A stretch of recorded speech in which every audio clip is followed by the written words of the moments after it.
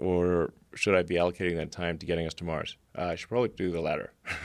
So, like what's more important, Mars or a house? I like Mars. Is that really how you think? Like that it'd be better off planning on a trip to Mars or getting people to Mars? Yeah, definitely. I mean, you can only do so many things. Right. Right. So how you can? Well, I don't know how you do what you do anyway. I don't understand how you can run the Boring Company, Tesla, SpaceX, all these different things you're doing constantly. I don't understand.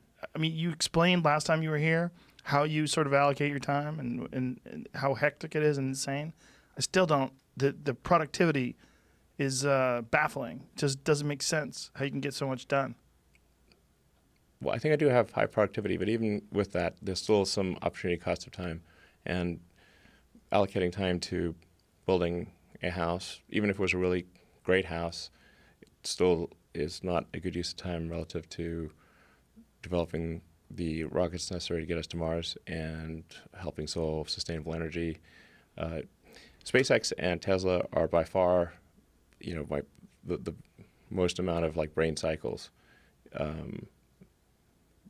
Boring Company does not take, it's like less than 1% of brain cycles, and then there's Neuralink, which is, I don't know, maybe it's like 5%, and then 5%.